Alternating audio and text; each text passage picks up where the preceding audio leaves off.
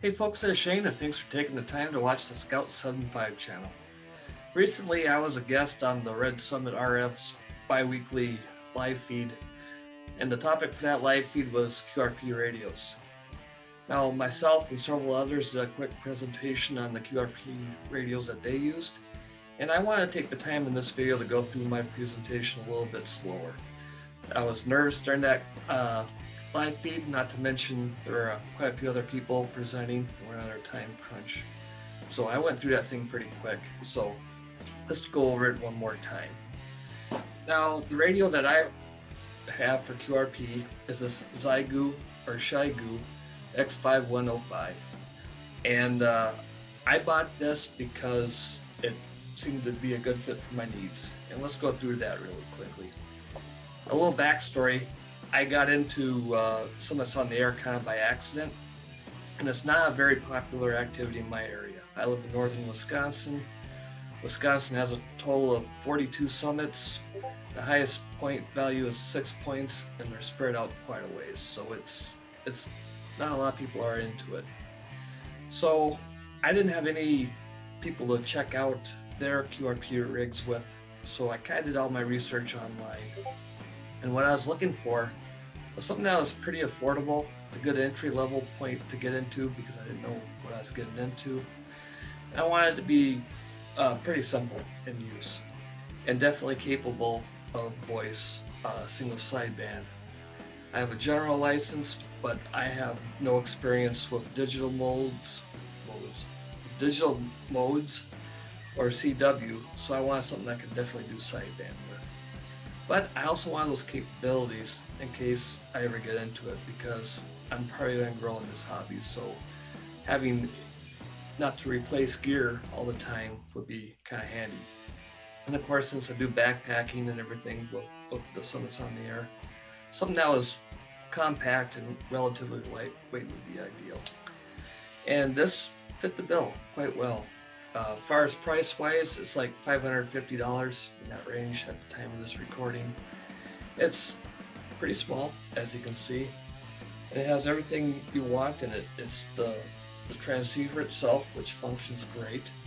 It's 5 watts, all the HF frequencies plus 6 meters, and it's very solidly built. It's all aluminum construction.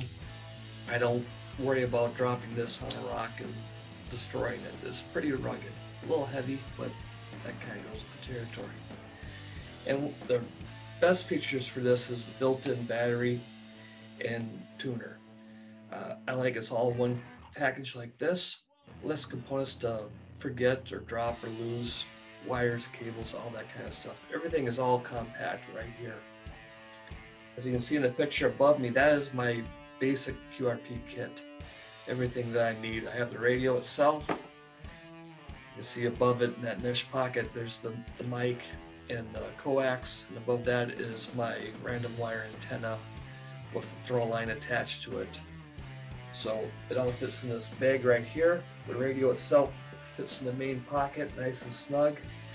Above it, there's 2 other pockets where I have the power cable and some connectors. And again, the mic, the coax, the antenna. It all rolls up into a package about the size of a football. Weighs about 3 pounds, so it's very nice and handy. Moving on. So on the radio itself, like I said, it's a nice straightforward design. The user interface is nice and simple. All the controls are right where they should be.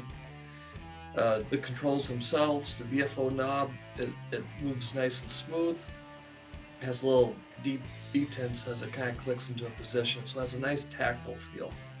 Same thing with a lot of the buttons, especially the buttons on the top surface, which is going to be all your view. It has a nice tactile response when you click on it. It makes a clicking noise, so that's pretty cool. And all the buttons and everything are nice and low profile. There's not a lot to snag on any wires or pulling out of your pack or anything, so it's nice and sleek. The battery, like I mentioned, it's all internal. You get a long time out of this battery. I've gotten several activations about having to recharge it. And it will also run off a auxiliary battery if you want to, external.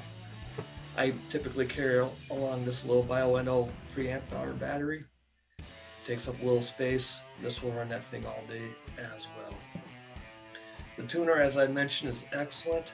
I usually use a random wire antenna with a 9-to-1 unend on it, and this thing tunes up on all bands every time.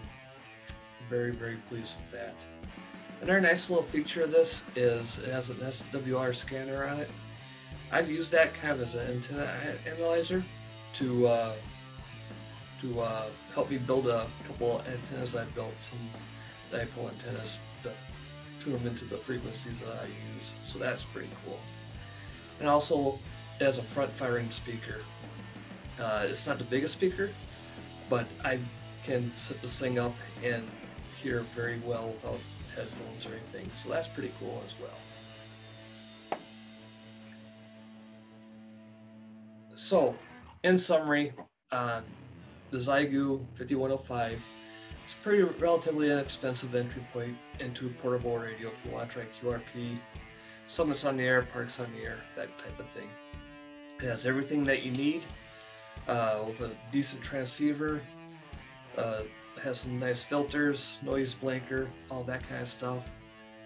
Built-in battery and tuner, as I said, it's all you need in one little package. Pretty cool.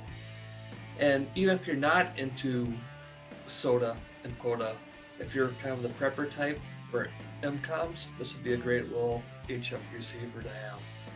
It is rugged, inexpensive. Again, it's pretty straightforward, easy to use. It'd be a great little kit you can put together in a go bag or keep in the trunk of your car for emergency reasons. You know, you can do WinLink, JSL or JS8 call, set up an NVIS antenna. Nice little setup for the prepared as well. My only complaints, and they are minor, is I would like if this BNC connector for the antenna was a little better protected. It kind of hangs out, and that's the only thing that really snags on this thing.